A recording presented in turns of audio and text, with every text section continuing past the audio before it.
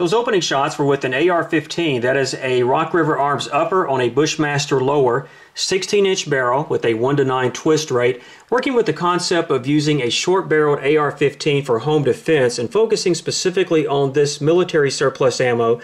This is the Federal XM193, 5.56mm. It is NATO, 55 grain full metal jacket, and these have a 2011 production date. The XM193, out of a 20-inch barrel, you're going to have approximately 3,240 feet per second. You can see the foot-pounds of energy is approaching 1,300. That drops off with a shorter barrel.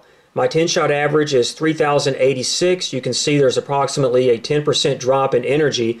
The bullet has a weak link or mechanism that is built into it, and that is the cannelure, which is that crimped portion where the bullet meets the brass. What's going to happen as the bullet enters soft tissue, this is about 4 to 6 inches in, the bullet's going to yaw or tumble and or fragment, although that's not guaranteed. If you do have fragments and the energy is just going to create this stretch cavity, permanent, and then a temporary stretch cavity surrounding that, and any remnants of the bullet or the core could exit and penetrate an additional 4 to 6 inches. So let's see what this is going to do. We're going to take this test outdoors. If you're using an AR-15 inside a home or dwelling, you're probably going to have walls. I've constructed a facsimile. This is 1/2-inch sheetrock here and here, 2x4. There is not any insulation or anything in between that, just a pocket of air. That is the case with my interior walls. You can see I've got one stud here and another here, so I'm shooting in between those. There is my target spot right there. I have a soft target back here. I'm not going to use the ballistic block on this, the sim test. Anxious to see if the 193 is going to fragment as it comes through here, and when it does hit this soft target, if it hasn't fragmented, it should do so there, or we might capture some fragments. No guarantee of that, but we're going to try this from a distance of 20 feet.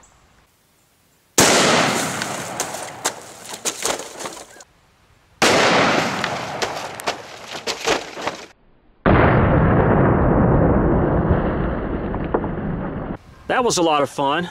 Backup iron sights, I need to adjust those, coming in a little bit low, even at this room distance, but it's in the hit zone, as you saw. On the back, we have about a 1/2-inch diameter on the accent. That doesn't really tell us a whole lot. The force of that energy busted my platform, not a big deal, and you obviously saw the water jugs. Let me go through those and see if we can recover any fragments. I believe this came through the wall without fragmenting. Here's why. This is jug number 1. Perfect hit on the center. That's a nice hole there. And then it started fragmenting, obviously opened that up. This is jug number 2. And there are some marks where some fragments came through here, and here, and here, and some other, if you put this together, some other holes through here. So it was fragmenting as it hit jug number 2, and then a larger fragment sliced through this side of jug number 3. The other jugs were intact. Did not find any fragments, but that's okay. I have something else in mind where I think we can.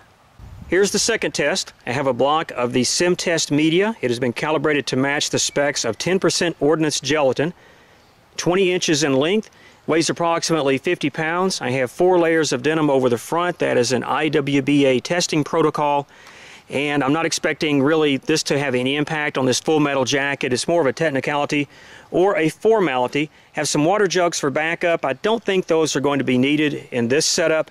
Again, shooting from a distance of 20 feet.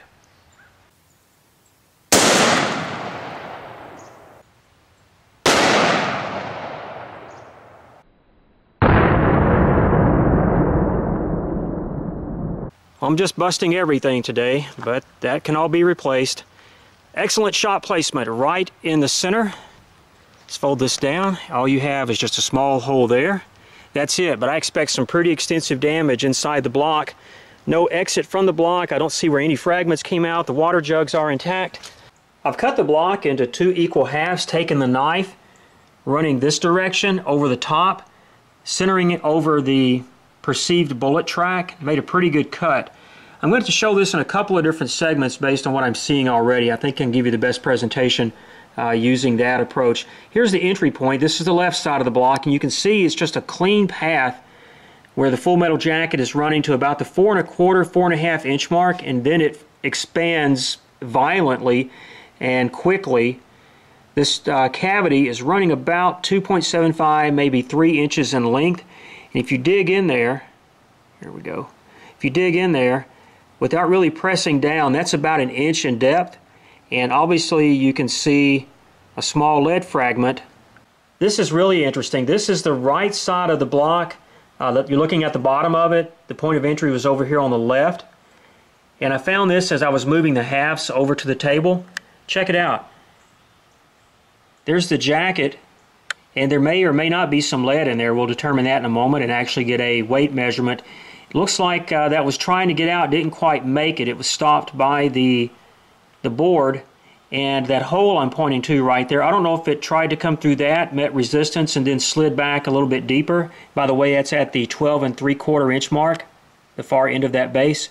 One last perspective for you, and this is probably the neatest thing I've seen testing this media in the past year, and I almost missed it. This is the cutaway. So with the first 4 inches is cut away where that bullet was just simply coming in. Then you have that expansion. That is the permanent stretch cavity. And by the way, I have found some fragments here at about the 8 inch mark.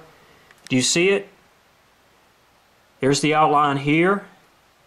And then here on this half of the block, right there, you see it? That is the temporary stretch cavity. I haven't seen that in handgun testing. I know it's there. It's a lot smaller.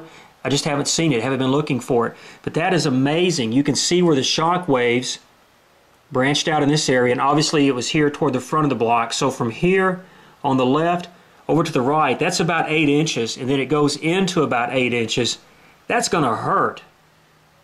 But look at that. You can actually see the peaks in those waves, and really over here on this side. That is amazing. Have never seen that before, and I almost missed it.